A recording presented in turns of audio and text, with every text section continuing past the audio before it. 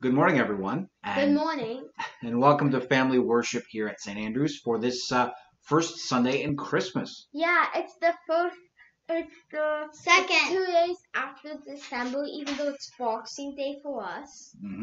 Yes, because again, Christmas isn't just one day; it is 12 days. it's Yeah. 12 days. It lasts all the way until Epiphany, Yeah, which is January 6th. That's So right. So that's the day when the wise men came. Epiphany is the day when the wise men came. Yeah, so you can still have your Christmas music on and enjoy the season until January 6th. Hope everybody, all of you, had a good Christmas, even with things being very different this year. I know we had a good Christmas here at the Reed household. Yeah. So let's start off today. What is our question? Can I do it? No, wait, I want to do it. Okay, you do it. What is something that you're known for? The answer to that question for me is my Pokemon knowledge. Is your Pokemon knowledge? I know a lot of stuff about Pokemon thanks to my Pokemon book. Okay, and so Hannah, what are you known for? My long curly hair and I like math. Your long curly hair and you like math. That's great. Yeah, we're known for certain things about us, either things we do, things we like, things And we care I like about. sleeping. And you like sleeping too. Yeah. And so that's going to link into our big God theme for the day. But to get there, we have to play our game. We have one more round of. So one more round of.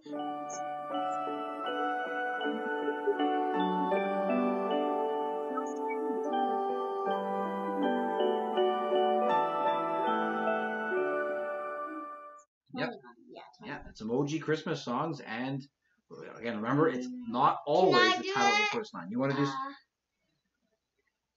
So there's the video game system. Do you know what?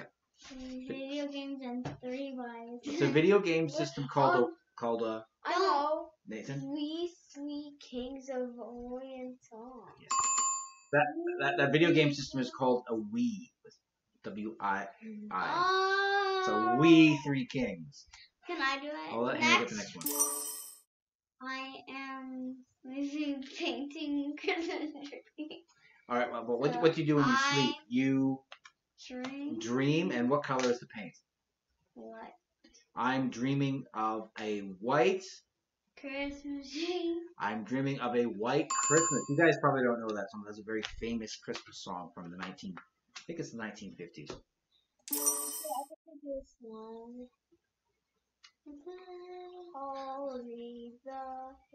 I know. Wait, let Nathan have the first go. What's the thing beside the H? I know. So Hark The herald angels sing. very good. Okay, Hannah gets the first go on this one. Wait, but she. Well, you can Deck the hall. deck the halls. What do you think it is, Nathan? Wait, what is it? Besides? So there's a line through a bunch of L's. Jingle bell. Jingle elves. What do you think? I don't. This one's a groaner. No L, no L. No, L. ow! Oh. No, can I do the And did you know that Pepe Noel is the French word for Christmas? Yes. Nathan, So let's see if you can get. So what's the thing on the left? The green things. Those are Olives. Olive. What's that? Utter. Rain. Umbrella. Rain. Olive. The utter. All Rain. Reindeer. So say it all. All of the other reindeer. Rudolph the Red-Nosed Reindeer. Very good, guys.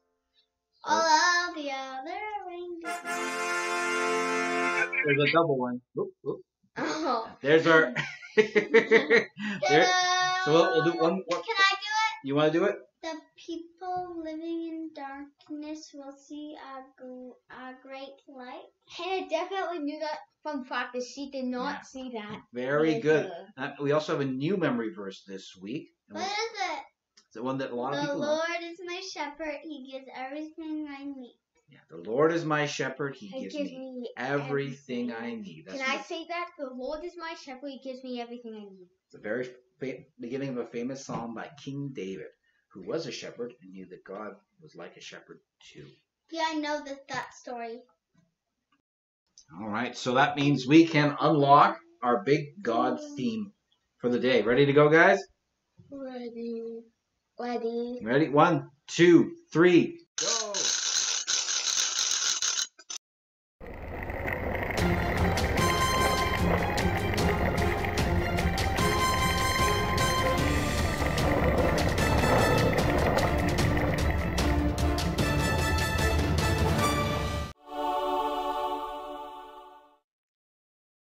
God's son. Yes, Jesus is God's son. So how do you think that links in with the question? I know. The Yes. like the one where he died for us. Thing. I know. Jesus is known for being God's son. Yeah, and the story that we're gonna look at today, we had the Christmas story on Christmas Eve, and What was it? you know the Christmas, the cross, the nativity. the with- nativity play, Yeah. Mary and Joseph. That. Yeah, but this story. And at the end, you're like a partridge. Yes, but today we take the story on not when Jesus was a baby, but when he was a boy living with his parents. An important part of the big God story is when Jesus was a baby. And a lot of the big God story deals with Jesus when he was an adult. But today, we're going to be looking at Jesus as a boy. Every year, Jesus and his family would travel all the way from Nazareth to Jerusalem, the big city, to celebrate the Passover. A special celebration for God's people when they would remember how God led his people out of Egypt, how he took them out of slavery. On the way home from this special celebration, Jesus' mother and father made an unfortunate discovery. Jesus was not with them. They asked their family, they asked their friends if anyone had seen him, and they all said no. Mary and Joseph headed back to the city to look for Jesus. After 3 days of searching, they found him in the temple courts, sitting with the teachers, listening to them and asking them questions. Everyone who heard him was amazed at his answers and his understanding of things. Jesus' parents were also amazed, but his mother also said to him, "Son, why have you treated us like this? Your father and I have been anxiously searching for you for 3 days." Jesus answered them, "Why were you searching for me? Didn't you know I had to be in my Father's house?" But Mary and Joseph did not understand what he was saying to them. They left together and went back to Nazareth, and Jesus was obedient to them. Jesus' mother Mary paid close attention to all these kinds of things that happened and treasured them in her heart. And as Jesus grew, he became wiser and smarter and was well liked by people and by God. Jesus was definitely not like any other person. He was God's son, and this would mean that his life would always look a little different. Jesus is God's son. Okay. So do you guys remember that story? Or is that fresh for you guys? Fresh. Fresh. I remember it. Mm-hmm. Yeah, I kind of remember one part. Mm-hmm. Though where like, where are you? Like, Yeah. that's the only part I really remember. I'm trying to think. I don't think you guys have ever gotten really lost when you were out with us somewhere. No. Yeah, we haven't got lost and you haven't had to search us for 3 days. No, or even 3 or 4 or 5 minutes. I got lost once when I was at the mall with my, I think it was with my mom, or at one point when I was a kid. I almost got lost at the toy store because I didn't know where my mommy was, but then I found it. I've Yeah. almost got lost several times, but Mhm. I managed to find you with the voice. Yeah, I know Mhm. one of them. Yeah. Nothing too memorable though. But it's something that certainly if you're a parent, you can't find your kids. It's worrying. That's why I always tell you to stay close when we're in a big crowd. But can you imagine that Jesus was missing? His parents For couldn't find it 3 3 days. days. Yeah, that's an entirely different kind of loss. Yeah. That's But he wasn't lost. He was right. He said, "I'm right where I should be. I'm in my Father's house." He was there in the temple. Why do you think Jesus called the temple his Father's house? because a temple is a place to worship God. Hmm. Yeah, the temple was not only a place to worship God, but the temple was a special place where God's presence was more powerful, more present than in other places. There's all kinds of ways that the Bible talks about it. They call it his footstool, sort of the place where God's in heaven, but you can access him at his footstool. Or again, there are a bunch of different ways, but it was a place where you could encounter God. But again, Jesus was reminding his parents that you're my parents here on earth. God is my Father, and I need to be in my Father's house. Now, is there a place like that for us, where we can experience God's presence? Yeah, church. Church, yes, Church is sort of like a modern temple. kind of, yeah. But now, is it the building that makes it a place where we experience God, or is it something else? Something else. And what is that something else? It's hard I to don't think. know. I don't know. Well, it's our family there, because one of the things that Jesus is God's son, but because he became for us to be one of us, to restore our relationship with God, so that we could have a relationship with God like he does, so that God could be our Father, just like he is Jesus' Father. The way God always meant it to be, but we kind of ran off and got lost. But Jesus came to find us, to save us, and to welcome us to be back into God's family, and really be a child of God like he's a child of God. And when we're all together, Jesus says, not only are you God's children, but you're also God's temple here on earth. God lives in you because I'm with you. And that's what makes church so special. It's not so much about the building. The building is certainly helpful for us. But whenever we're gathered together, like keep us safe. Yeah, for that's the why. furniture. That's why it's hard that we haven't been able to gather together as God's people for a while.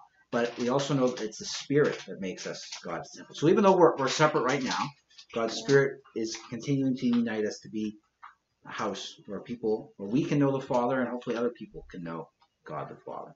Now, as we come to our time of prayer, how about, is there a prayer that Jesus taught us that mentions something about God being like a father? Wait, what did you say? Is there a prayer that Jesus taught us that? Yes. Our Father in heaven. Yeah. So. Our Father in heaven. Hallowed be your name. Yeah, Our so- kingdom come. Will be done. Yeah. So how about for our prayer today? As we remember that Jesus is God's Son, and that because of Him we too can be God's children. Let's pray that prayer that Jesus taught us. Okay. For our prayer time, let's pray it together, because this is something that unites us with Christians, and both in our own church family and all the other church families on earth. Let's pray. Our Father, who art in heaven, hallowed be thy name. Thy kingdom come, thy will be done on earth as it is in heaven. Give us this day our daily bread, and forgive us our trespasses, as we forgive those who trespass against us. And lead us not into temptation, but deliver us from evil. For thine is the kingdom, the power, and the glory forever and ever.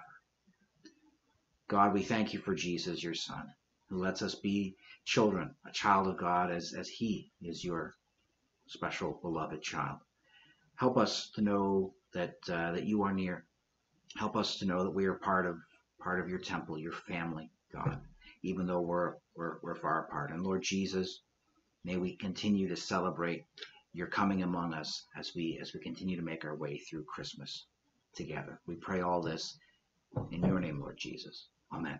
You realize you did say the prayer that Jesus taught us, but why'd you say the little extra stuff? Well, Yeah, and not didn't say out loud and then the yeah, I thought we'd add a little bit more, but we'd start with Jesus' prayer. All right, that's all for this week. So let's we'll say goodbye to everybody, and we'll see you in later. family worship in another week. Bye-bye, everyone. See you in 2021. Yes, Merry Christmas and see you in 2021.